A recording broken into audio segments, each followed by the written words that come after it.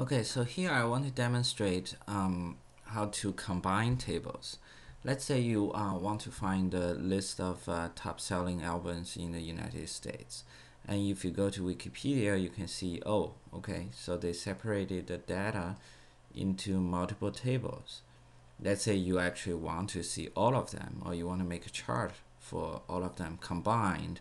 So you need those tables combined together. What you could do is if you press Ctrl Shift F and click inside, you'll copy this table.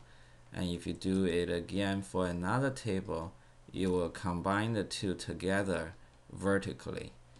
And if you do yet another one, all three tables are combined. And now you can press Ctrl Alt V and then click inside any of the tables, and it opens a tab that says the TableTools2 combine table. As you can see, all three tables are now combined together. So now if you do Ctrl Alt and click, you can sort the data types, all of them together. And if you do a chart or you do filter or whatever, you'll be able to basically use the combine table to anything you want. And so that's how you combine a table. Okay, so using the newly combined table, I can also demonstrate some of the charting features.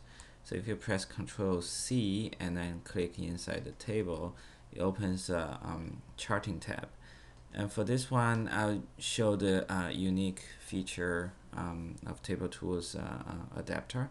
You can see we can do a frequency chart. So for this frequency chart, let's say I want to look at the artist. How often does the artist show up in this multi-platinum feature table? So you can see this table, every entry in this table has at least 10 times platinum certification.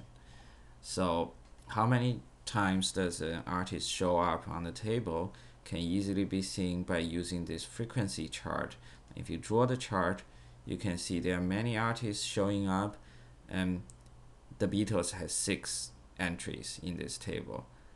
Gus Brooks, the country star, has 6, and Led Zeppelin has 5, and here soundtrack albums actually has 4. So for example, if you're interested in the labels and see which labels get the most, if you draw the chart here, okay, Columbia has 10, Atlantic 8, Warner Brothers 8. So this is a feature, the simple frequency chart that does the counting for you and then draw an easy to see chart for you, and that's unique to TableTools.